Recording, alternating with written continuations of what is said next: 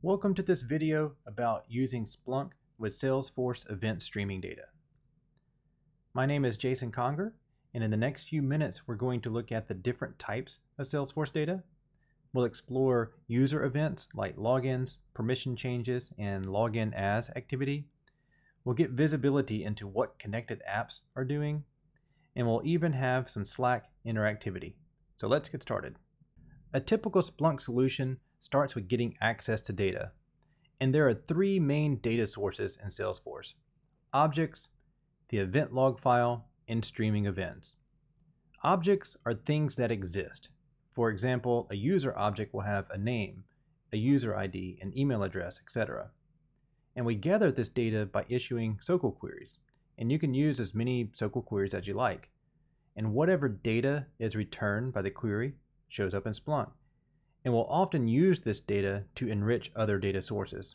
For example, several data sources have a user ID but not a username. And using Splunk, we can combine this data together to make it more usable. The event log file contains events that have happened in the Salesforce environment. Think logins or report views, for example. And we gather this data via a Salesforce REST API. However, that API may have a 3 to 6 hour delay before events even show up.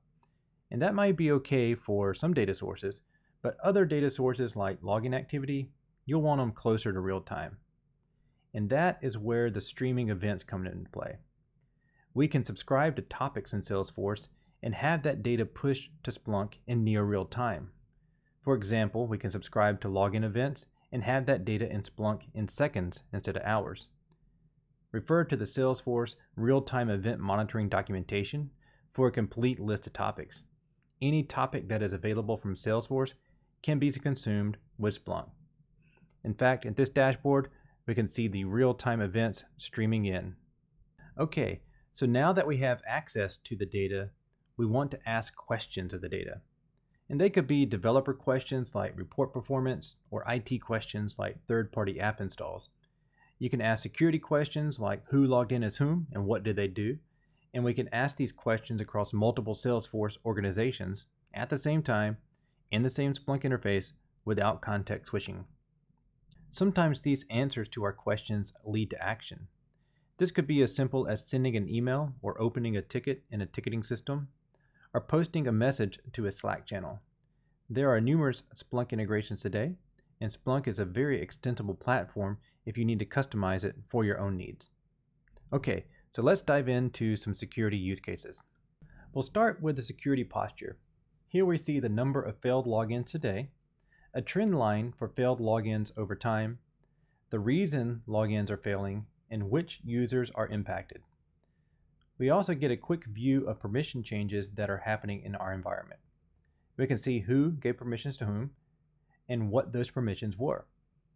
Finally, we are keeping an eye on connected application queries that are returning large amounts of records. This could be an indication of a misbehaving application or something more nefarious like an insider threat. We can dive a little bit deeper by examining connected applications that are querying which entities.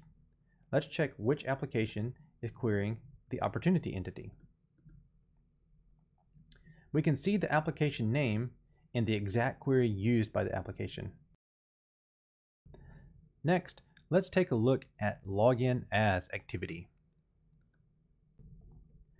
We get a quick overview of activity over time, as well as seeing who logged in as whom. Now here, we can see that J. Conger logged in as M. Adams. Taking a step further, we can drill down to see what activities J. Conger performed while logged in as M. Adams. It looks like J. Conger ran a report and exported the results. Now this could be troubleshooting or someone trying to hide their tracks. Either way, we have visibility in Splunk.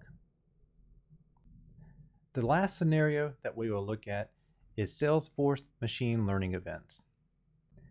Salesforce is running machine learning algorithms on their side and pushing the data to Splunk. Now these are typically high priority events and we'll want to take action quickly. We are going to set up an alert that posts a message in a Slack channel if these events come in. Then we'll be able to run an automated Splunk SOAR playbook directly from Slack. The playbook will force an immediate password change for the user. Now, it would be wise to correlate and investigate other data sources you have in Splunk for this compromised account. And this could be done easily with Splunk Enterprise Security or Splunk Security Essentials.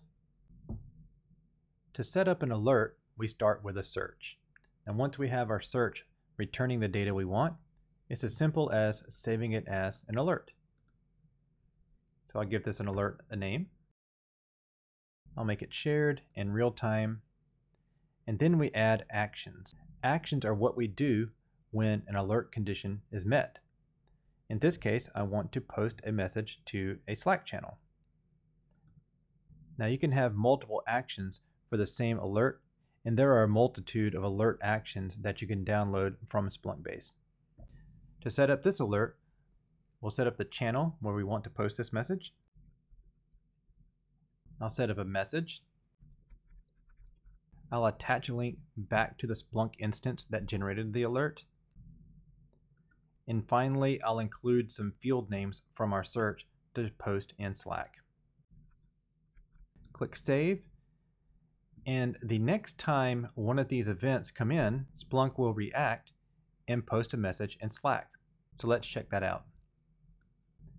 Here I have my Slack instance up, and I'm going to manually generate one of these machine learning events in a demo environment so we can see it posted in Splunk and then posted in the Slack channel. So we see the event pop up in Splunk behind the scenes here, and we see the alert fire in the Slack channel. We can see that the username John Smith had a successful credential stuffing attack. Now, we want to force a password change immediately for this user, so we can kick off a Splunk SOAR playbook right now that can do all of that for us. I give it a playbook name and the user.